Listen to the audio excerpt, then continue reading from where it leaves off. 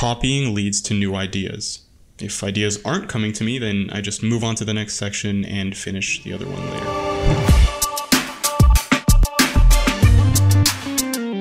Hey everyone, and welcome to Flux, the best place to learn web design, freelance, and Webflow. Now today we're continuing on with part 2 of this super exciting series that we're doing, where we're walking you through our entire web design process from start to finish to create our actual Black Friday sale landing page, the one that we'll be using this month.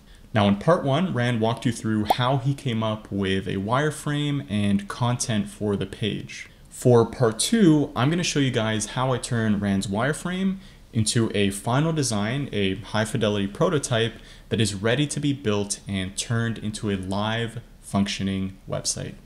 Let's get into it. Okay, so to go from low fidelity, which is the wireframe, to high fidelity, which is the final design, the very first thing I'm going to do is familiarize myself with the wireframe that Rand created. I do this to get a feel for the layout and the copy, because these will both provide me with a lot of context and help me determine the visual style that would be most appropriate.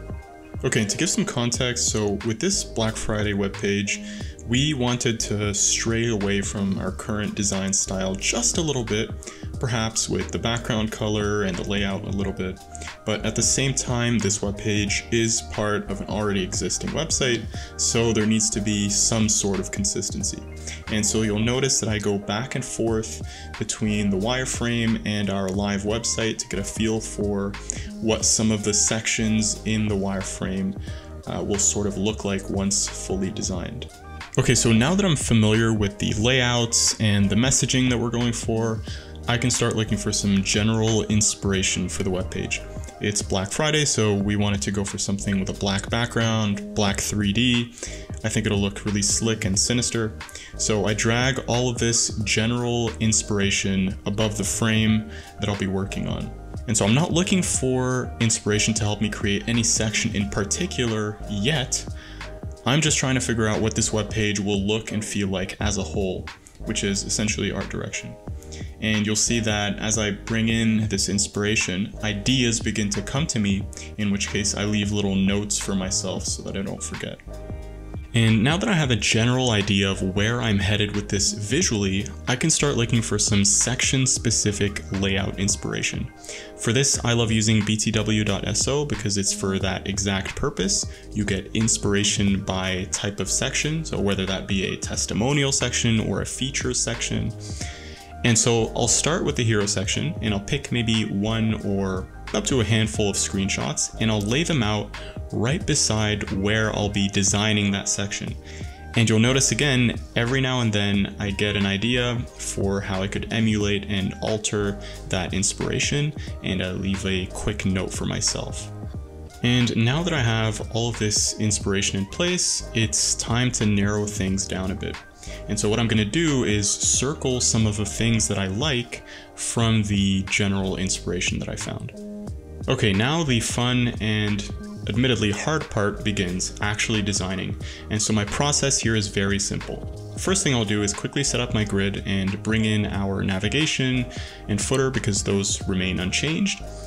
And I know that the second thing I can do is to try to copy the basics of the visual style that I decided on based on the general inspiration that I found earlier. So I can change the background color, I can change the color of the typography.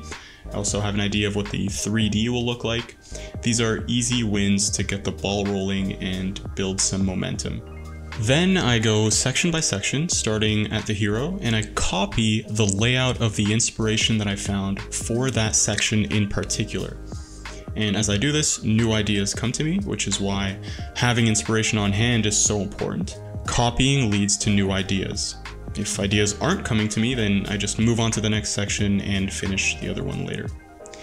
And so you'll notice that what ended up happening was that I went ahead and set up the basic layout for each section. There was only a couple there that I nearly finished fully because I knew right away what I wanted them to look like. When I'm done setting up all or most sections, I just track back and work on developing each section properly. So here I'm back in the hero section, and I know that I want to have some 3D elements circling the headline And these 3D elements will be things that remind you of web design and Webflow. So I'm creating a 3D version of the Webflow logo. I'm creating the pen tool, a 3D cursor, a laptop, and some basic shapes as well. And I'm doing this with Vectory and Adobe Dimension. And before I do too much more, I send this over to Rand to see if he's on board and to get his feedback. At this point, Rand left me some comments in Figma, and all I'm really doing is reviewing that feedback and fixing whatever needs to be fixed. There really wasn't much, just some comments on the 3D as well as the images for the courses. And that's it. That's what we did to go from wireframe to high fidelity prototype. And I would say that the key takeaway here is having a clear process for not only finding inspiration, but also using that inspiration as you're designing. Feel free, of course, to use the one that I've shared with you today. Anyways, I hope that was helpful, and keep your eyes peeled for part 3, where we'll be sharing our exact process for turning today's design into a live, functioning website using Webflow.